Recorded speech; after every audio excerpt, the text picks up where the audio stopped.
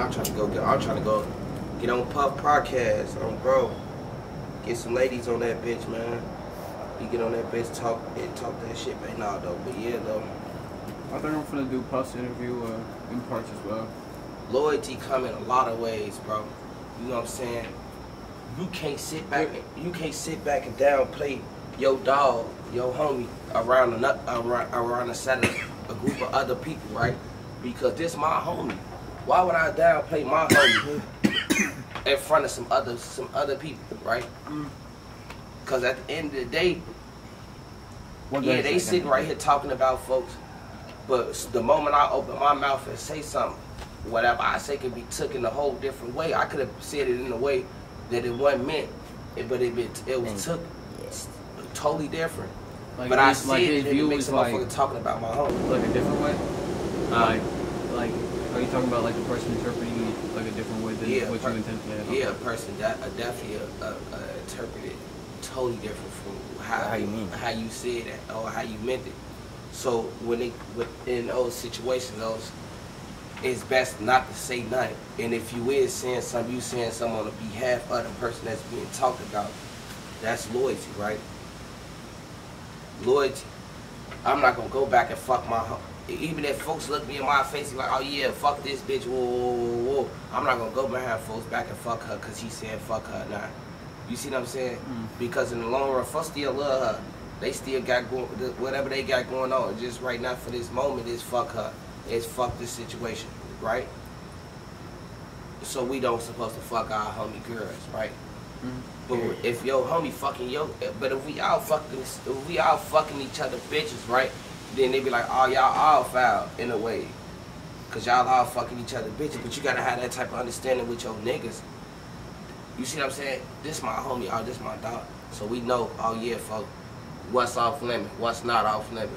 Cause that's my homie. And motherfuckers will go behind your back and hit that off limits bitch. You can't hit her, she off limits. And then boom, it's a problem. And that alone will cause its own problem. A lot of niggas be like, oh yeah, I ain't getting into it over no bitch, but in a slight way you done got into it over a bitch in some type of way, but it's hard for you to admit it to yourself. Or yeah, or decipher it. My dead niggas be crazy. Like you could have some pent up anger over your homie fucking the off limit bitch. And then boom, it just comes out of nowhere without you even intending it to. You know what I'm saying? Non-intention. You a motherfucker. I said that backwards. I fucked up. Somebody told my little ass in the comments, you gotta eat. They told my ass, you gotta EQ a motherfucker 35. Yo, EQ score 35. Oh damn. I ain't know I was that slow. I ain't know I'd be sounding that slow on my interviews. And for anybody that's watching this interview right now, drop comments. Next time we meet up with Butter, we can ask the comments. What y'all want to know or whatever. Whatever questions you have, we can ask. It's a dope ass interview. We right here smoking dope. Bro. So no dead people tonight. We just smoke good weed. Grade A marijuana. Top tier. Top tier. They said it's off the top of the rack. Ain't no things off the rack. We get off the top shelf. Some good shit. Local hitmakers come over here with the motherfucker. Hitmakers got the motherfucking. He got the gas tea. He got the gas tea. Oh my. Funny as fuck, bro. Oh, look at this. So, what's your thoughts on having a THC Butter brand company? Yo, that'd be fire, Hey, bro. on some real shit though.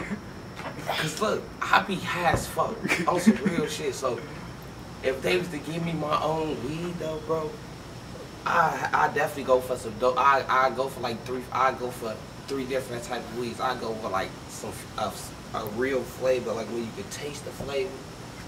It actually be high. Some top tier gas. And I go for some OG too. I do 2 sets of OG and one Zon if I had my own weed. You know what you should do too? Dabs, press, butter. I love me a dab. Hell yeah, bro. Butter. Butter dabs. Real butter. Oh, bro. The real. Hey, look. Every time I take a dab, I fucking fall out. It's done for. Or I'm going to sleep. The first time I took a dab. All right, so can we do dab stories? Yeah, go ahead.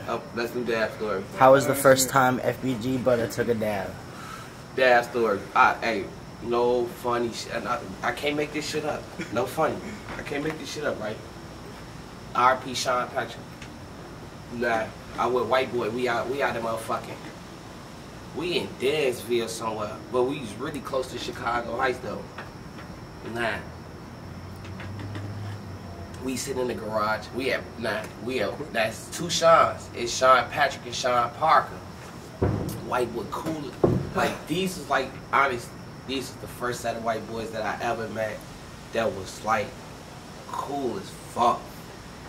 I mean, they was so cool. I didn't even understand them. Like I felt like they had black souls, right? But in real life, they had pure souls. That's all. And pure souls, no pure souls. When they run across some motherfuckers, no good people, bro. And that's that energy. It is, yeah. They like they sitting at first they was hitting the dab pen. You know, okay, this 2014. This 2014. They see they hitting the pen. Okay, cool. I hit that bitch. Okay, that's cool. Now he got a little bump. Now when I look at it, I'm like, all right, where the weed go? Where you put the weed in? I ain't like, this ain't that type of bong, little bro. Fuck type of bong, y'all. What y'all smoking? He man, now it was on the paper just like the raw for the roll. On bro, but not just like the paper. You know what I'm saying? It was on the black's paper.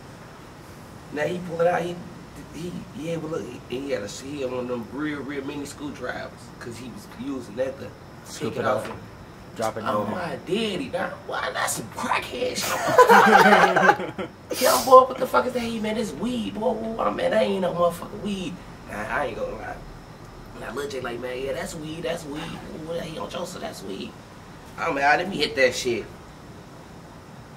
Nah, they like, now white boy, they laughing and shit. He told me, you better watch how you hit that bitch. So when I bought Friday shit, boy, I been smoking since I was 2. You know, motherfucking cracking jokes. Oh boy, I been smoking since I was 2. I'm on tour, stop playing with me. Let me see the lighter. Woo woo.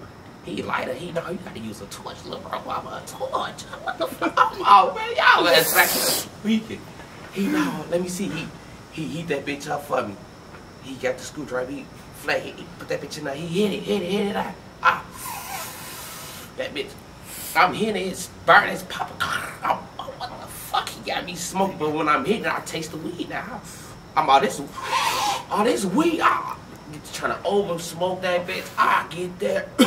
Oh, it starts to get the throwing up in that bitch. Oh, bro, I throw up everything. R.I.P. white boy. Now white boy big brother, cause they both named Sean. And Sean Patrick and Sean Parker. Now Parker, we in Parker garage. We in the big brother garage. Now hell no, Tunchi. Hell no, Tunchi. You gotta clean that shit up. That's some nasty shit, bro. Oh, bro. Now, I ain't gonna lie, I'm getting that, man. What the fuck y'all just give me? I got motherfucking Wendy's coming out my nose. I'm blue.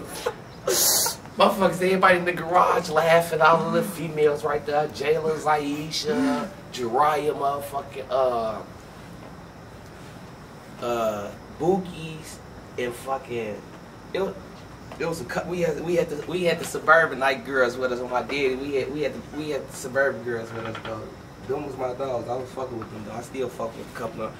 But yeah though. And Kiwi was out there with us too on my daddy. And Tamia, LaValle, look pretty. She was so nice. She had them little eyes on my daddy. Blow my soul. She out there laughing at me. That's what really was blowing me. All the females out there laughing. Damn. I ain't never just choked in front of the hoes. I missed the trick completely. I get that damn. I just choked in front of the hoes. They laughing at me. Motherfuckers get that salty. But yeah, though, that was my first dab. What was your first dab was like? My first dab, shout out Elias. We was at his crib, and he was telling me to take this dab. I wish I was there for that shit, bro. And he must be. Okay, so he was telling me, you ever hit a bong? I was like, yeah. So he's like, it's basically just like that. I'm like, alright, cool. So he gives me the shit, And he's like, he scoops up the dab, shows me the shit. He's like, this bitch. And he's like, ain't this bitch small? He's looking at everybody else in that motherfucker. He's like, ain't this bitch small? They're all agreeing. I'm like, oh. I was like, that's cap. That was funny. Like, he gave look. He nice, probably gave him a big ass that booger. bitch. It was probably a nice ass dab too. He dropped that bitch in a banger, and I grabbed it. And I burnt my fucking thumb. He grabbed it. He grabbed the hot ass glass because he thought he had to pull that bitch like a bomb slider, bro. Like he was hitting the bong and trying to clear that bitch. He told me he hit the bong. I was like, dude. He told me that shit, bro. I was like, oh my god. I was like, yeah, bro. You just had to grab the hot ass glass. I dropped one of them bitches before. Folks was bad as shit. He bought that bitch $180. Ooh, damn. At the time, I'm fucked up, bro. I'm an average ass nigga. I hang with the rappers. He talking about $180 a month. What? I'm for that? Stop playing. We're gonna get one of them bitches right now. Say stir for $3. So, bro, that ain't one of those. Nah, I know the difference though. Nah, motherfucker getting that. You better not drop that boy. Watch how you handle that bitch. Be polite. Man, I can't do that. I'm known as a bomb killer myself. I've broke at least probably 4 in my total time of smoking. I think I'm the only one that threw up off of dab first time. I almost did off that dab. I never peaked off weed. I fell out completely off of weed, like passed the fuck out. What was your first time, Q? What, hitting the dab? Hitting dab. Shit. Or a dab story. Or me falling on the floor. Which one? Because, alright, I'm telling you how I was falling on the floor, alright. I was sitting down, there's a bong rip, right? Regular ass bong. But I cleared the whole bitch. Like, I cleared the whole fucking piece. And then I, like, one long hit it, the whole thing. And then I exhaled, but when I exhaled, I stood up like a dumbass. And then I'd like stand by the counter. I was kind of woozy, and then I fell out supposedly, but my dad was in the room, so he like caught me, and I didn't smack the ground or whatever. And he picked me up, bro. But this is the craziest part, bro. He picked me up and put me in the same exact place I was when I fell out, bro. So when I woke up, I didn't believe him, bro. Nah, you lied. I was like, dude, nah, that did not happen. You lied. That didn't happen. He was like, dude, you just fucking passed out. Sit down. I was like, for real? Ain't no way. No, the funniest story, getting high story. Nah, I got a few getting high stories, but the funniest one, seeing somebody just over high off the weed, that I was like, man, he faking, was Lil P. Lil P from EBT, no funny. It's me, Lil P, my little brother Lil George, G.I., K.I., motherfucking Lucky. Who else one night over there with us? Booger. Who else is with us? I don't know. It was a lot of us. We was all in that bitch. Probably turn as fuck, huh? Just trying to rap. Yeah. Now at the time, young them. This when the FBG now the FBG rappers getting their little attention. You feel me? Mm-hmm. Now me, Lil George, and Lil P started trying to rap. Now we was gonna start our own little group, but I was already FBG. I was level 4 at this time. Mm-hmm. But folks wasn't trying to let G.I. beat FBG. They getting that hell nah, boy, you STL, we rappers, whoa.